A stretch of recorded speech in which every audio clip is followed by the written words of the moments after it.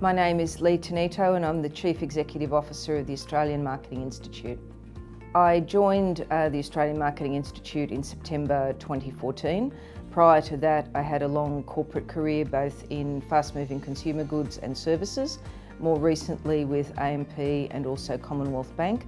A variety of different marketing roles, brand management, in financial services, sponsorship. Had the pleasure of leading the Olympic sponsorship campaign for the Sydney 2000 Olympics. Also had the pleasure of developing advisor training for AMP through the Horizons Financial Planning Academy. So education and lifelong learning has always been part of what I do. I left corporate in 2012 and did final work in M&A. So I helped Barry Lambert sell Count Financial for $300 million to Commonwealth Bank. So my final roles were more head of distribution and sales, and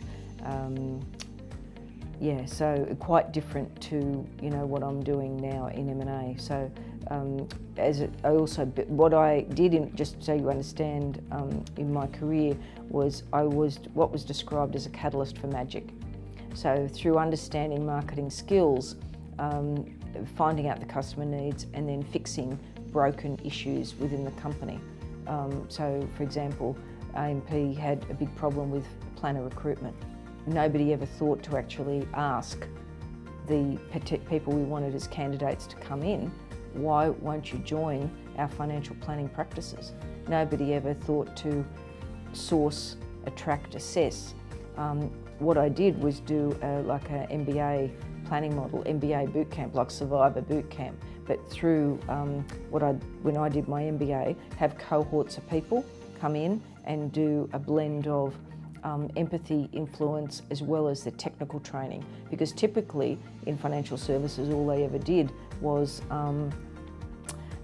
what's called, at that time it was RG146, so the technical training on superannuation, insurance, etc. Never had to hold a conversation with people, never the empathy. And because money is quite an emotional issue for a lot of people. And people, say, look, I need enough money to retire, or I need enough money to go into aged care or whatever, or educate my children. It's all about their life needs, and it's deeply personal. And that was never tapped into. And so what we did was recruit people, even ministers, all sorts of people that had high empathy.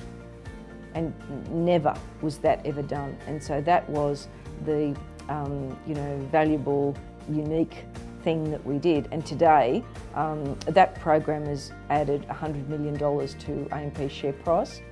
And it's still, the Horizons Financial Planning Academy still exists today, because we tapped into, understood what customers needed and understood how to develop financial advisors that had that empathy, recruit advisors and train them with that empathy to engage with customers better and build a better customer experience.